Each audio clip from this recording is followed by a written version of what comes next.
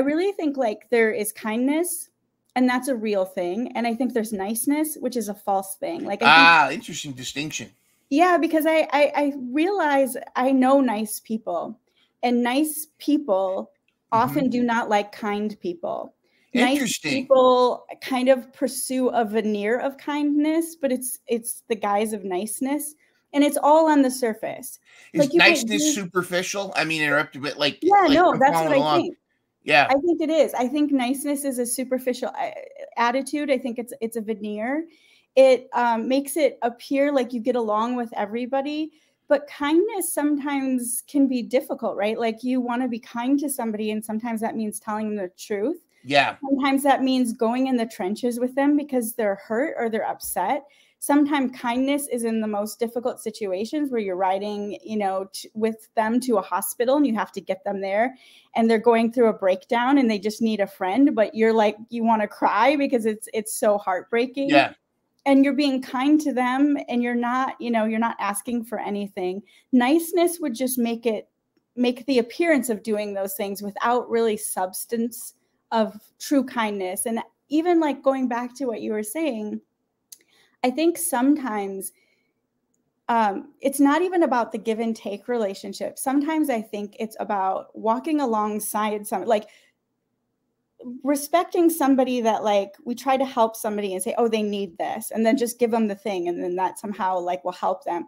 No, sometimes it's really just being with them in the difficulty. Like, maybe you can't solve their problem, but like, can you walk alongside them? Yeah. Can you help find them resources? Can you respect them enough to say, yeah, hey, we've all been there, but I'll be with you in the difficulty, and I will try to help resource you, but I'm not going to embarrass you or, just try to like Santa Claus the situation. It's just give you gifts and because that's not always going to solve the solution. And so sometimes that's also an aspect of niceness, is it can Santa Claus people and just like try to solve everybody's problem. And you're going to wear yourself out like that. Like, I just don't think that's sustainable.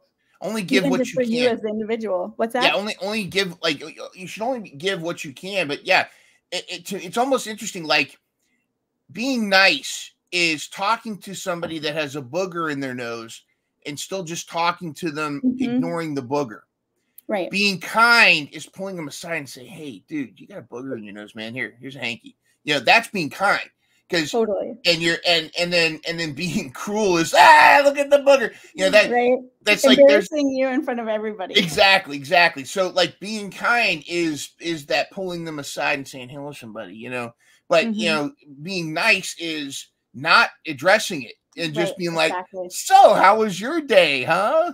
Yeah, got allergies today? That kind of and stuff. They're not really paying attention. They're not really and like, honestly, what I've observed is that people that tend to be nice really won't like people who are kind, because it does make them not look as good, which is really weird because it is such a veneer and it's on the surface, because then they start to see the substance of kindness, which is what they don't necessarily have. And I had a friend, so you talk about like the booger in the nose. I think I was eating something and I had like a crumb on my face, and it was so cute. She took a napkin and she's like wiping my face like a mother to a child. Yeah. I just started laughing, but it was really because she was caring for me, which was really sweet. But she and I both started laughing, and I'm like, really, did you just like wipe my face with a napkin?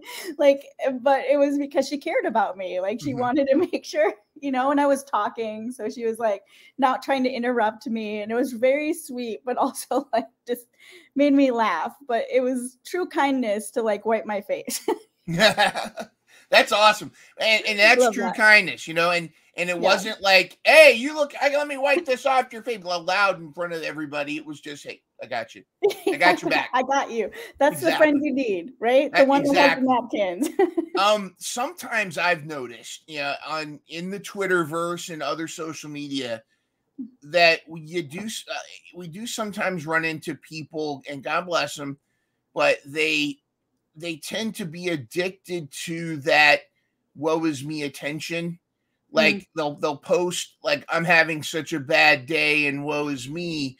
Do you think that social media sometimes enables that a little bit, and also taps into folks like us who are empathic and want to help, But I've had situations where I've offered to help, I've offered to be kind, just even to listen, not try to solve.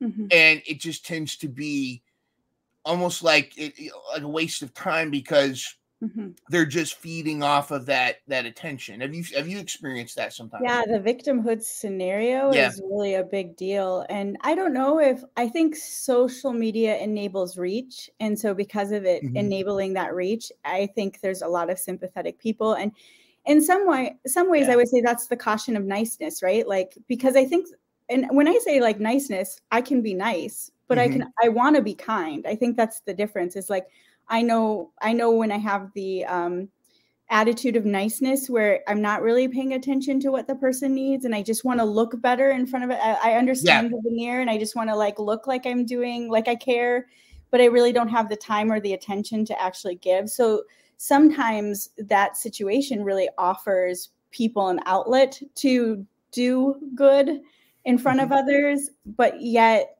you don't know the person. So you don't really know the person. Like you're not in their sphere. It's all online. Like we can try to know each other, but I think there is like, going back to the neighborhood situation, there are people directly connected to you. They're in your sphere.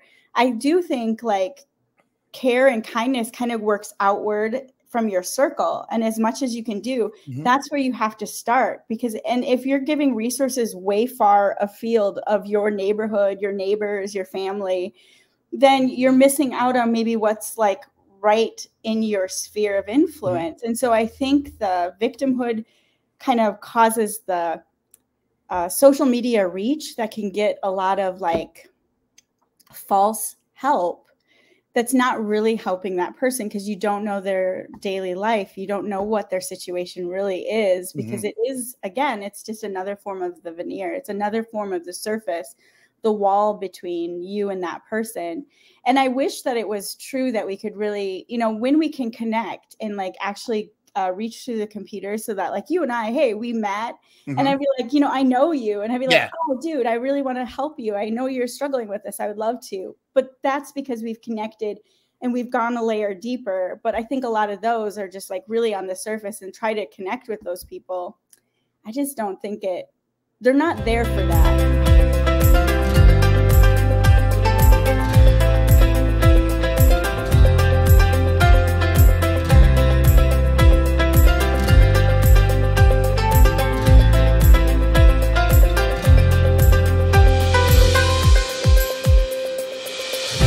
Always remember, you are not alone. Catch full episodes every Monday at 12 p.m. Eastern, 9 a.m. Pacific.